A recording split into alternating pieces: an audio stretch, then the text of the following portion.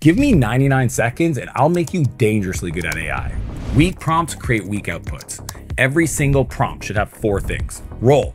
Tell AI who to think like. The context. Give it the details of your situation. Command. Be crystal clear on what you want. And format. Describe exactly how you want it to look. When you finally get the perfect output, ask AI to write a system prompt so you can recreate it. Basically, the specific instructions to get that result over and over and over.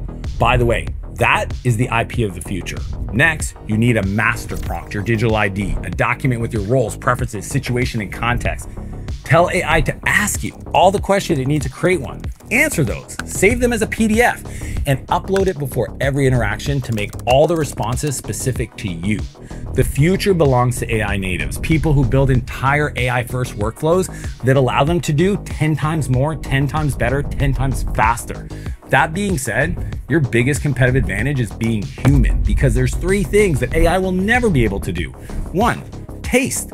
Refine it. Learn to identify quality stuff versus dog shit. 2, vision. See a future that doesn't exist yet, but should. And 3, care. At the end of the day, you need to be a director and let AI be the doer. It's way easier to edit AI's work than it is to create everything from scratch. But to do that, you need to learn how to use AI. How? Ask it. Ask AI to teach you. Practice. Stack AI onto habits you already do. And if you do that, you'll be an absolute killer with AI in no time.